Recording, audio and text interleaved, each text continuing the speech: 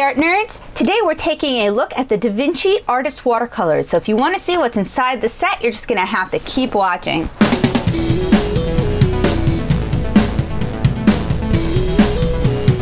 This set of Da Vinci Artist Watercolors was purchased from Jerry's Artorama during a sale, and it arrived recently, and I've been saving it for you guys. I've been a little bit busy with freelance and other paying work, but I wanted to share these with you. I'm on a quest to find sort of a replacement for Winsor & Newton watercolors, or to see if there are other brands that better suit my watercolor comic needs. So the back says, a colorful road 3 generations long has led Da Vinci Artist Colors to become a work of art of their own. Still prepared in small batches with trusted craftsmanship quality, Da Vinci Colors are consistently those that artists love to discover. At Da Vinci, we go beyond merely dabbling with the world's finest raw materials. Whoa, shots fired. Mixing and milling colors that truly perform is in our DNA. Our colors represent who we are and what we do. We immerse ourselves in preparing perfect batches of color every day, so you too can have full freedom of artistic expression without compromise. We hope you enjoy using Da Vinci paints as much as we enjoy making them. Marcello. And then you can check these out at davincipaints.com. And I believe I got the 12 whole palette set, and I paid around 50 something since they were on sale, and it seemed like a really good deal. I'm gonna go ahead and unbox these. Another selling point is that they came, ooh, I like the palette. I mean, this is a pretty stock palette. We've seen a lot of these, but I love the color, and I love that it has kind of a matte finish, and I love that they've screened their name on it. In fact, I will grab an example. Slightly different. This is an inexpensive Honbei palette from Amazon, and this is the Da Vinci palette. And if you are interested in quality watercolors for your comics and illustrations, I have done videos where I've reviewed Magello Mission Gold, Holbein artist grade watercolors, Sennelier watercolors, M. Graham watercolors, Daniel Smith watercolors. I think I've hit almost the entire gamut, and I have some Winsor & Newton half pans and tubes coming in, so I can do a head-to-head comparison with those as well.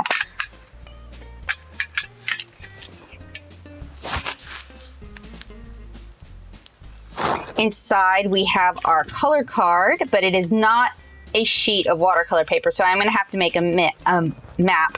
And then we have our whole pans. I have here a half pan. We have a half pan here. They seem a little bit smaller than your normal half pan capacity. And the tray is removable and features these neat, clear half palettes, or I'm sorry, whole pans, which don't have anything to hold them in other than being kind of friction fit. Those seem very narrow for half pans. I know my White Knight set is floating around here somewhere, so I'll grab that and we'll compare that as well.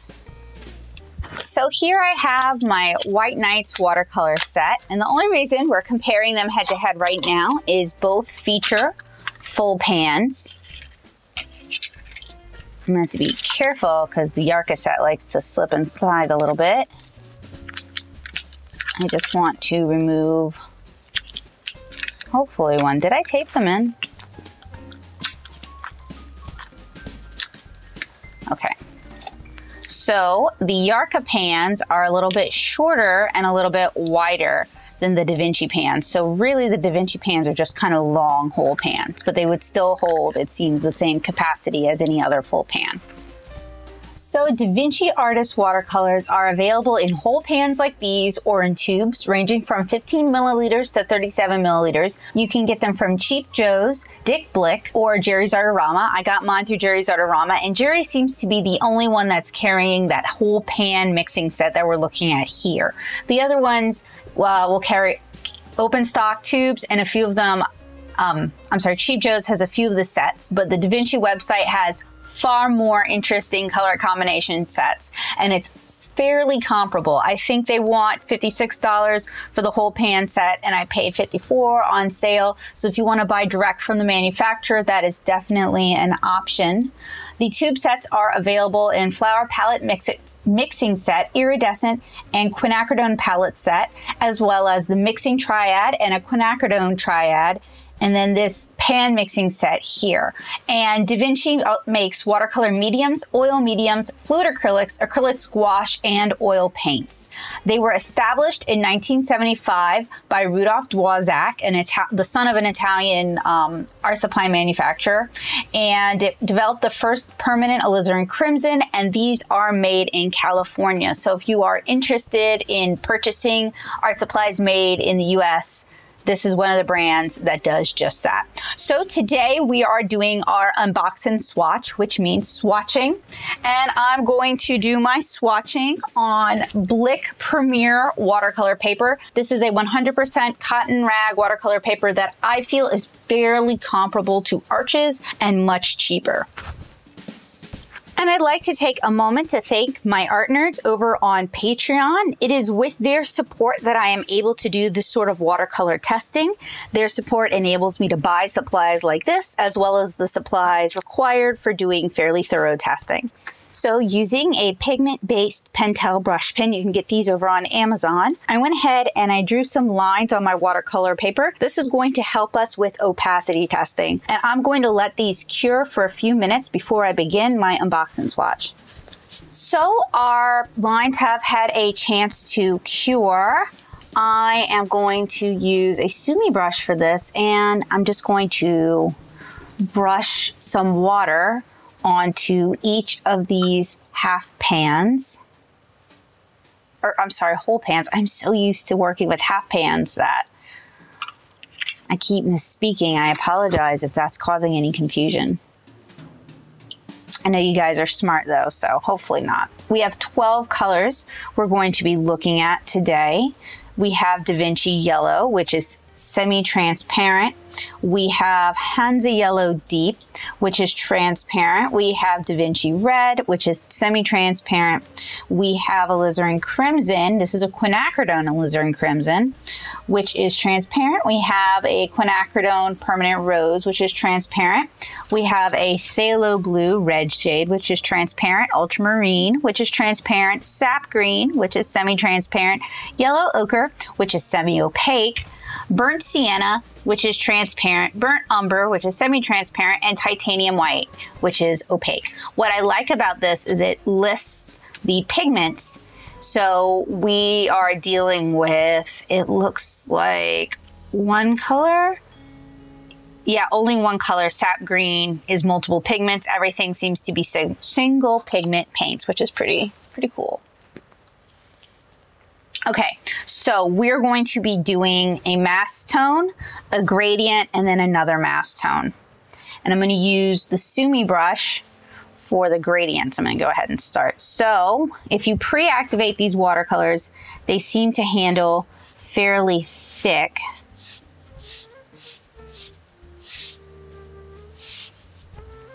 But despite that, they do seem to be fully transparent.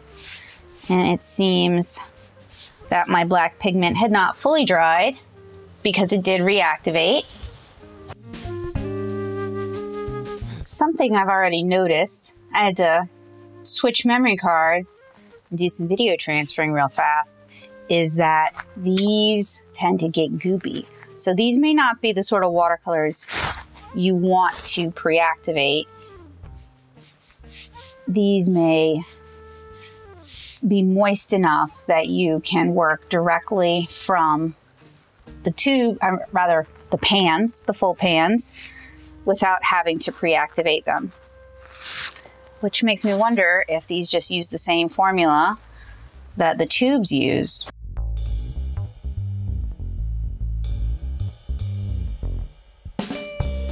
Also, at least with this large, somewhat floppy Sumi brush, tend to want to splatter everywhere.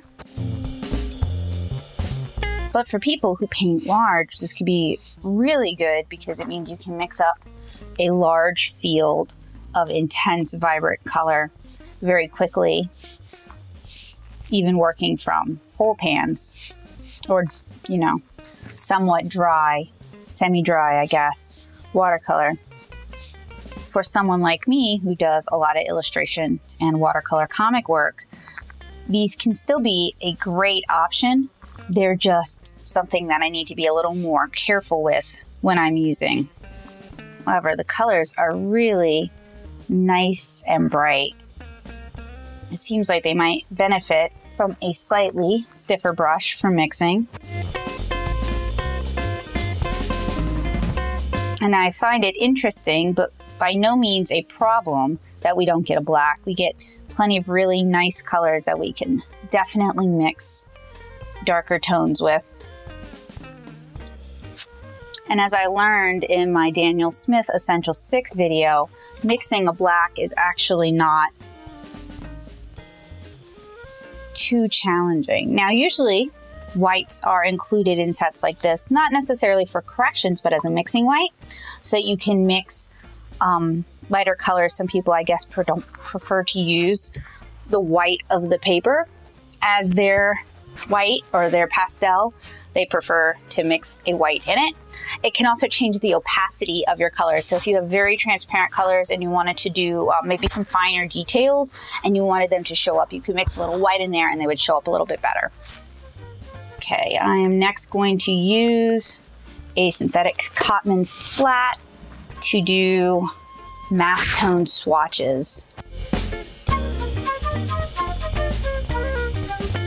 And as I said before, these may not need to be pre-activated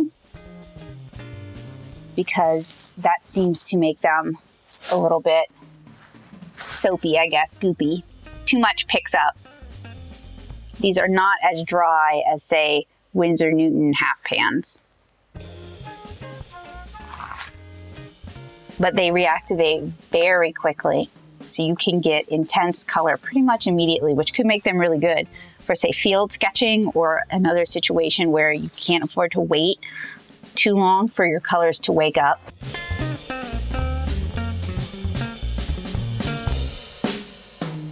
It's actually a really nice ultramarine.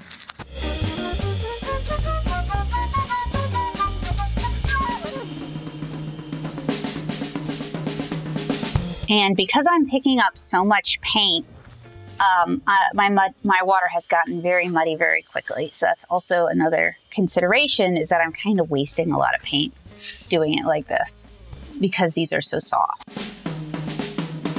All right, I'm gonna let these dry and check in with you, but while that happens, I'm gonna go through the color names and pigments one more time.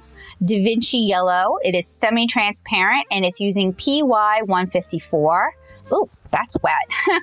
Hansa Yellow Deep, which is transparent, which is using PY65.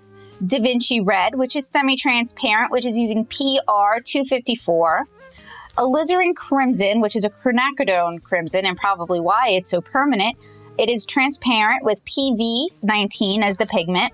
Permanent Rose, another quinacridone color. It is transparent, PV19, and it is probably a lot more light fast than Opera Rose. Phthalo Blue Red shade, transparent, PB15. Ultramarine Green shade, transparent, PB29. Sap Green, semi-transparent, PG7 and PY42. Yellow Ochre, semi-opaque, PY43. Burnt Sienna, transparent, PBR, so pigment brown, 7. Burnt Umber, semi-transparent, PBR 7 again. And then Titanium White, opaque, PW6. All right, our Da Vinci watercolors have dried.